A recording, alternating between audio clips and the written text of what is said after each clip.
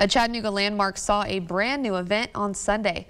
That was local artist Bella Lamb covering Miley Cyrus' The Climb. She was one of several performers today at the first annual Walnut Street Bridge Festival. There were dozens of vendors lined up along the bridge as it was free to walk through the festival.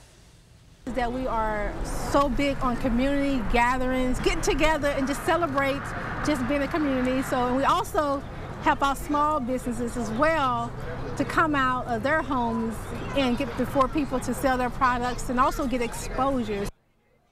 The festival was held by Vanzara Inc. They say it takes 6 months to plan this event. They host several events in our area, including wings and ice cream in Ottawa and Cleveland's Family Fun Day in Bradley County.